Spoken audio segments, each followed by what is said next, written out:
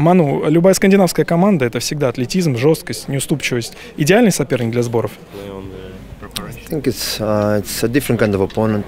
Most of the Scandinavian teams are very aggressive, very physical, like you said.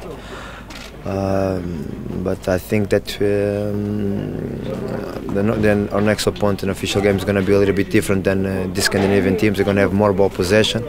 I don't think they're going to be this aggressive, but it's always important to play against different kind of opponents, so you can prepare ourselves better. Быстрый гол сегодня сломал наши планы или никак не сказался?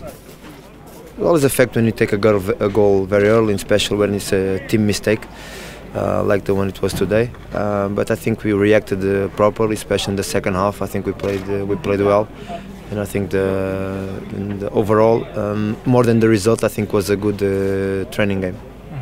Приближение официальных матчей как-то сказывается на психологическом состоянии команды?